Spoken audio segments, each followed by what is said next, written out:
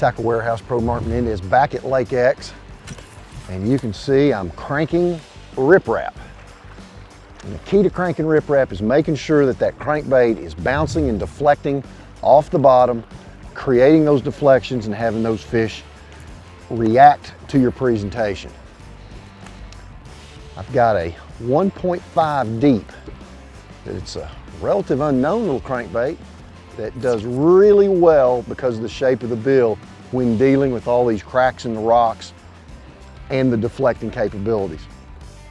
Same body style as a 1.5, the Squarebill, but this change in bill shape makes it a great bait for cranking rock, riprap, gravel, things like that, but making that deflection is the key. There's one. Oh, what have we got going here? He's pulling hard, I know that. I think I've got him foul hooked or what? This is a 1.5 deep. He got him right on the side of the faceplate. That's why he's pulling so hard. Yeah, I got him by the gill plate, that's why. 1, 2, 3, get up in here. He just came right up there and nipped it and then turned, and I got him with the extra hook. This is a cool little old bait. See that square bill on there? On the front of that deep diving bill, it causes an erratic action and it bounces. It bounces off the cover really well. That one I barely ticked a rock and he was right behind it. Anytime you're winding a plug of any style, size, depth, whether it's a 1.5 or a 10XD, when you get it on the bottom and cause that deflection, that's the whole key that makes that bait do something erratic, causes that fish to strike. So choose a bait that you can get to the bottom. Whether you're in 6 feet of water, choose an 8-foot diver. If you're in 10 feet of water, choose a 12-foot diver, and so on, so that you can ensure constant contact with that bottom, making that plug do those erratic moves. There's a bite. Way out there on the end of the cast. As soon as it ticked the rocks when I got the bite. Big glass rod doing its job. Stay down.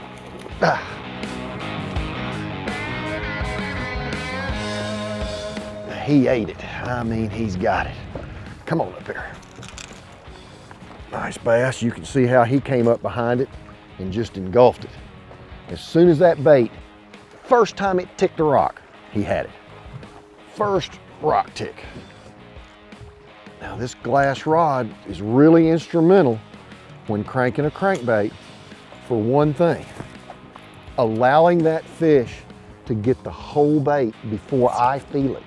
One of the key things about this glass rod is as we become better anglers, as we become more in tune to what that bait is doing, I need a rod that doesn't transmit the feel to me quick so that I take it away. By not feeling that fish for that split second, that allows that bass to get the whole bait, a better hook, and a higher landing percentage.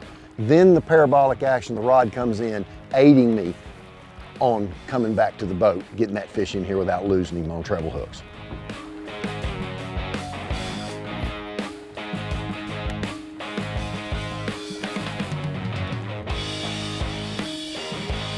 There we go.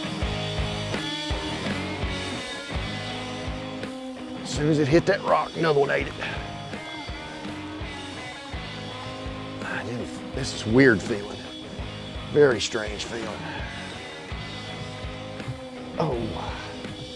Oh, here he comes, here he comes. Yeah, he's wearing it right under his chin. He ran over the top of it too. See how he's hooked funny. Right under the chin. It's a good fish though. Hit that rock, clicked it again, and there we go. All right, 1, 2, 3, get up here. There we go. Well, he may have hit it and the front hook came out, but he got hooked under that chin. That part I can't guarantee. Keep this old boat off these rocks. I don't want to catch another one up through here. Good chunky little fella. Good chunk. Start and stop. I tell you what, I sure like it when they bite a crankbait like that. Deflection is the key. So even if you can't hit the bottom, you're on a bluff wall or verticality such as you can't get the crankbait to the bottom, change your speed of your retrieve. Start it up, stop it. Don't get locked in making the same cast every time. Make sure you're making that bait do something erratic. Stop it, twitch it, move it, speed it up, slow it down through every retrieve so that when you do get a bite, it will give you the clue on what to continue to do to make more fish strike. So don't get locked in on a simple cast and retrieve like that one. I stopped that one and he ate it. Ay, ay, ay, ay. That one hit it on the dead paws. And I mean, does he have it or what? You can't even see that bait. The bait's all the way down in his mouth. Look there. See how he got that bait? He ran over the top of it when I stopped it. Uh-huh. Yeah, a big guy. There we go. Varying that retrieve. One of the big keys to getting a bass to bite a crankbait.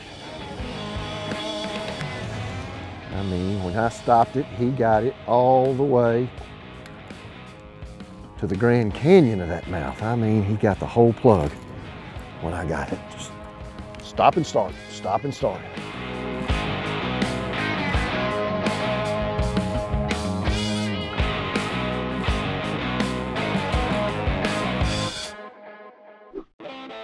There we go, there's one. Don't know what I've got here. It's a big one, or it feels like it's a big boil right there. Oh, that's a nice bass, look at that. Yeah, that's a nice bass. Nice fish. What I just did was I punched my button and used my thumb as a drag right there when I saw that fish come up. My reel is disengaged right now, but my thumb is on there in case he makes a hard run. So I don't bend hooks or pull hooks. It gives me just a little more security, even with this. I still have the reel disengaged, but I've got my thumb on the spool.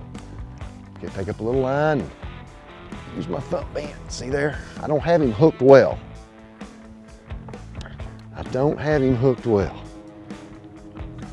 Awful good fish right there.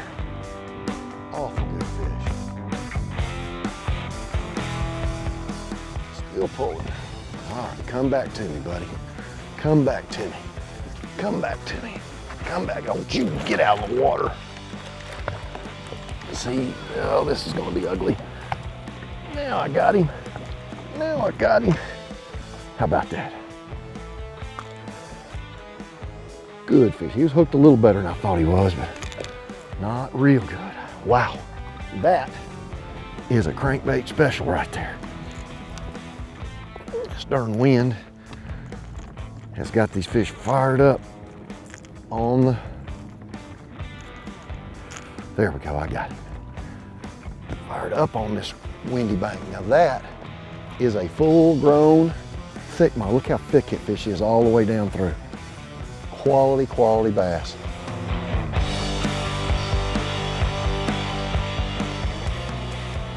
This is one of my favorite cranking combinations. This is a 7-foot David Fritts perfect cranking in a medium action moderate, which means I've got a pure parabolic bend in it. I pair it with a BB1, 5.1-to-1 gear ratio, 12-pound Seaguar InvizX. The BB1 allows me to make long casts. The lighter 12-pound line gets the bait down to its maximum depth, and then the rod does all the work once I get a fish on. There's one. That one hit the rock, and here we go. Oh, that's a nice bass. Nice bass. Oh, that is a nice fish. Big head shakes. You like it when it's got a big head shake. Uh-huh. That's the kind you like to catch right there. Big long rod doing its deal. Now we'll reach down here and see if we can't get him. He came down on it. There we go. There we go. Now let's see how we're gonna grab him. just like that. You can see he came down on top of the plug.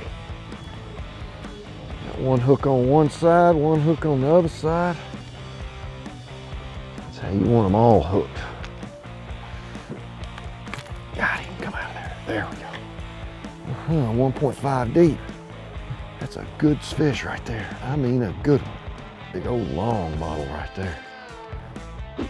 Man, what a good fish that was. All right, dude, see ya.